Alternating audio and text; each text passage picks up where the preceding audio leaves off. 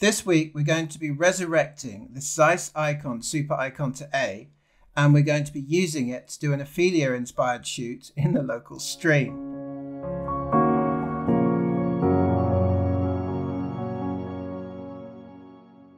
So this is a 1934 Zeiss Ikon Super Ikonta A model 530.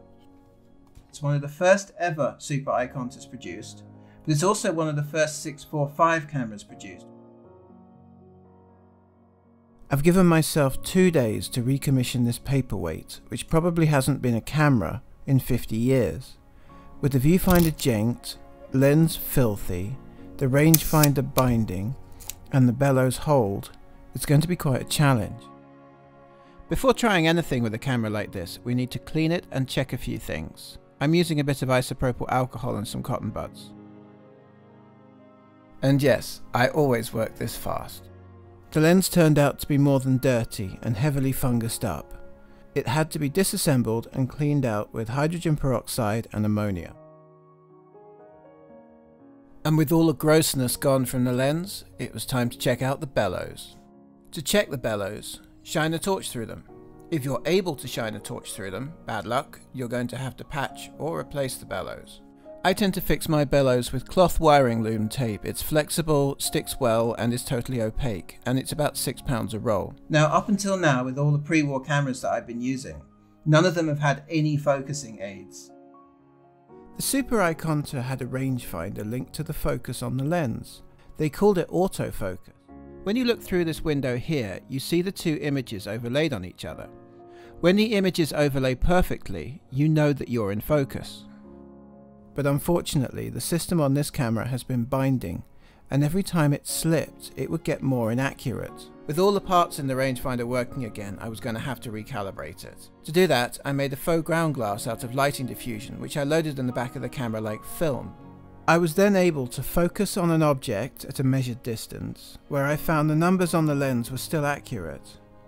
I then focused the rangefinder and moved the prisms round so it focused in the same place as the lens. If it's not sharp, I'm going to myself.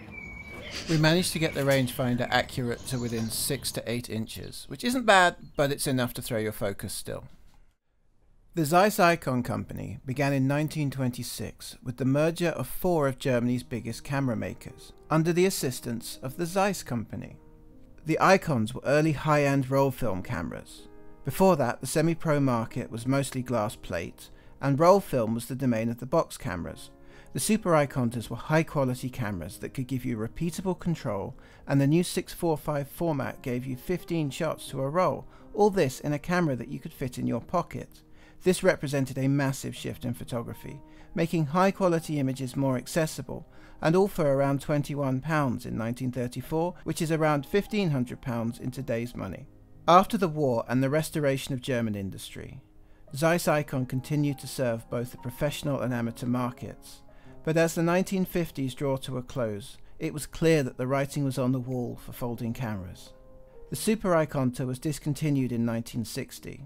Zeiss Ikon continued producing cameras throughout the 1960s, but it just couldn't compete with the wave of good quality cameras coming from Japan, and Zeiss Ikon finally folded in 1972.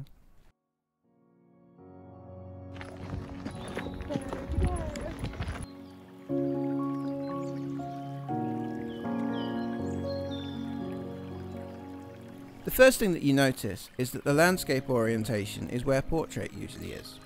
And portrait, vice versa, is where landscape usually is, which is quite strange and takes a little while to get used to.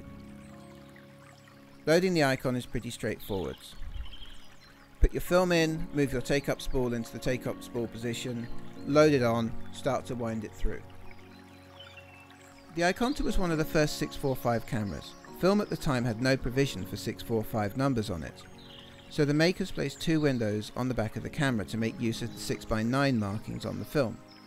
Once you've loaded the film, you wind it on until the number 1 appears in the lower window. You then take your picture and wind the number 1 into the upper window. You take another picture, you wind number 2 into the lower window, and then you take another picture and you wind number 2 into the upper window, and so on and so forth.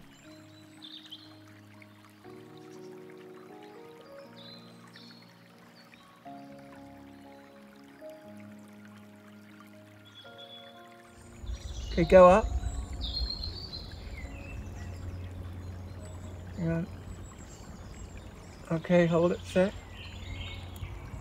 I didn't cut the shutter. Sorry. Can I come down? I'm almost. This camera is a pain in it. Because I'm wiggling. All cameras are a pain in the ass. Oh, good. Okay. Yeah.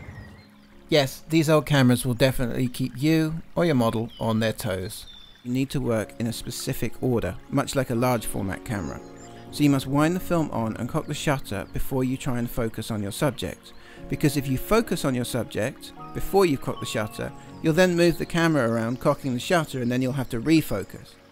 Winding the film on in this camera is pretty tricky. If you're in a low light situation, which you really should be if you're using the windows with modern film, it's very difficult to see the numbers, especially the number 1. And if you wind it past or don't get it accurate, your images are going to overlap or you're going to lose pictures on your roll. We're going to send Jamie swimming in the water and we're going to try to take pictures on it with this. She's so excited, don't you think? Yeah, she's really excited about it. Good. Yeah, the pictures are going to be great because they're going to be super in focus. And this camera hasn't given me any trouble today whatsoever. Oh!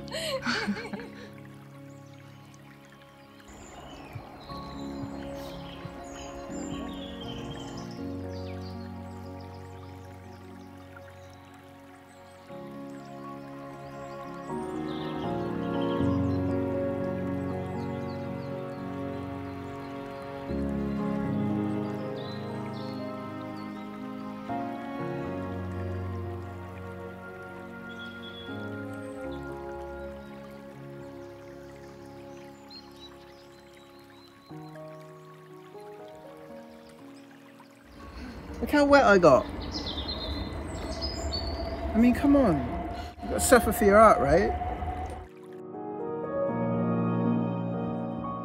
What do we get?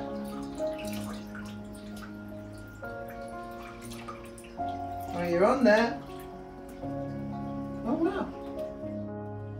Those look proper cool. They look good. I mean, they're very nice negatives. So on the shoot, I did whinge about this camera quite a lot. And now I owe it an apology.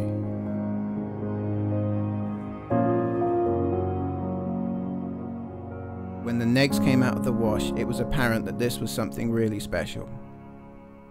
The 86-year-old Zeiss Tessar lens was absolutely stunning in its character. It's slightly soft, it flares beautifully, but it has exactly the kind of look that's really fashionable right now. So while the camera is a little bit finicky to use, the results you get are something truly unique, and this camera is definitely worth a second chance. If you want to see all the shots from this shoot, you can follow me on Instagram. If you'd like to share your images, I've created an Olitography Facebook group which you can join. So until next week, like, share, sub and shoot, and I'll see you in the next video.